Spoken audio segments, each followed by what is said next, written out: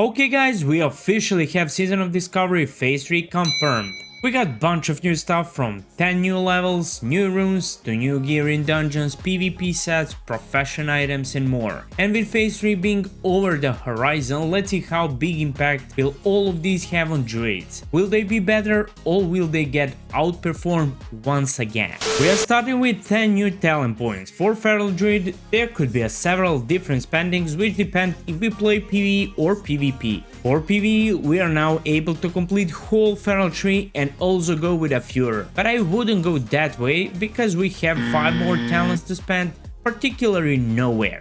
So we are definitely going for balance tree and natural weapons to increase all our physical attack damage by 10%. You can pick between Riot and Natural Grass on start, which are two completely useless talents for PvE, but we need them to advance down further. When we pick either, we are able to proceed to natural weapons, and that's exactly where our 10 points will be spent. Too pity we don't have one more talent to make it to Omen of Clarity, which we use in Phase 1. For that we'll need to wait until Phase 4.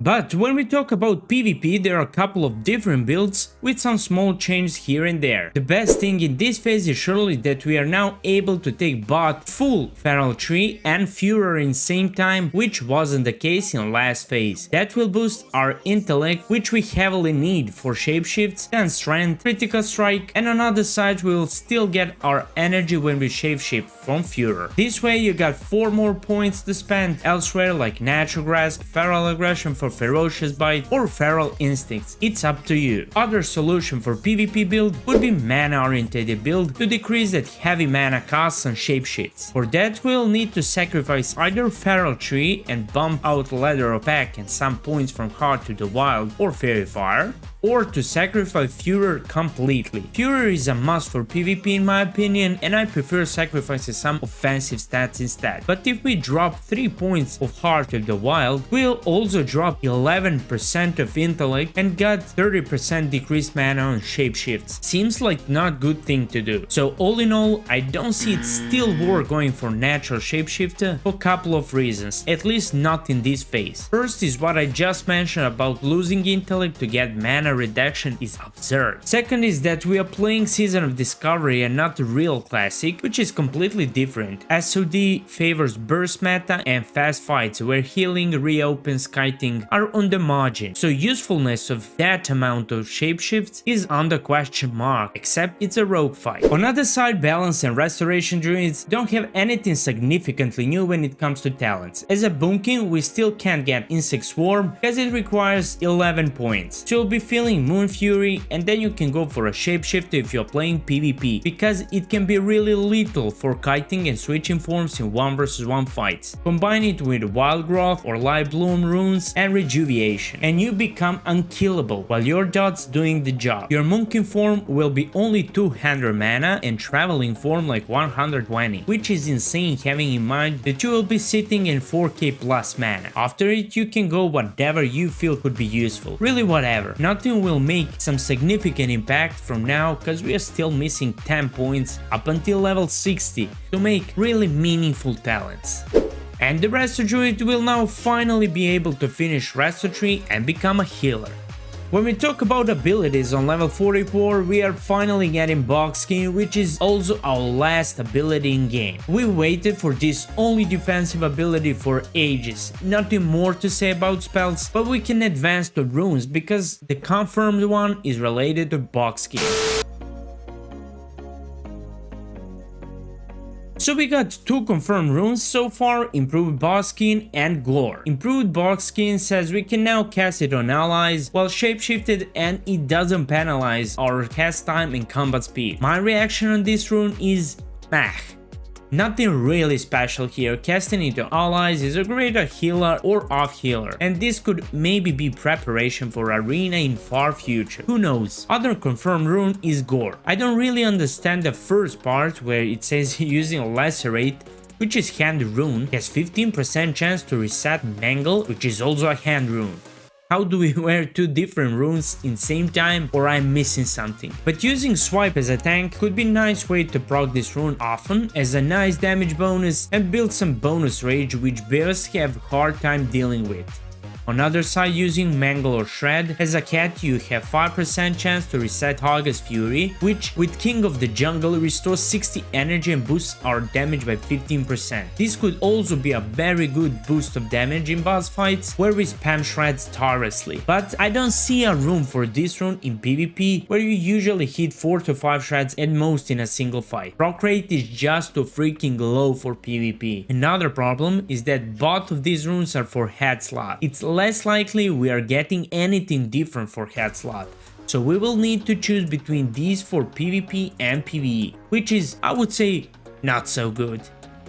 Now let's jump on unconfirmed runes where boss skin and go over 3 days ago before they were confirmed. Let's start with one I found the most attractive. It's improved Frenzy regeneration of wrist slot. This is bear spell, now usable in all forms, and it now converts any of resources into health, energy, rage or mana. I think this rune will be very good defensive cooldown for all 3 specs, especially for Feral Druid and Cat form. Cats will have surely around 3 to 3.5k health without buffs, and bears could end up to 5k. So imagine healing for 300 health in cat form every damn second as a cat. This changed whole perspective on our gameplay in PvP. With boss skin and this, we are now actually able to fight face to face in a cat form with some melee classes like paladins, warriors, shamans without being one-shotted on their crits. Not to mention tank bear with a lot of stamina and buffs, pulling rage up to 70 plus and then using this. You could end up getting 700 health per second or 10 seconds, which is nothing other than insane. Also, Balance Druid could pull out some very sticky situations too with this ability. It will cost 50% mana for 10 seconds, but in combination with Innervate, this is really golden combo for PvP. This rune has huge potential, to be honest. Boom! In the moment of making this video, we got one more unconfirmed rune, and this one is very interesting, at least for boomies, and again it's made for PvE. The Lune's Fire extends duration and damage over time effects, which will allow boomies to cast more rats and starfires and lose less global cities on instant abilities like Moonfire and Sunfire. This is clearly another damage booster, and it definitely rocks for boomies in PvE. But for ferals, we just got extension on Rip by 2 seconds. Why not Rake as well? I think Blizzard hates Feral in this expansion so freaking bad. I'm not fascinated with this rune at all. Other 2 unconfirmed runes are Gale Winds, increasing damage done by Hurricane by 100% and reducing its mana.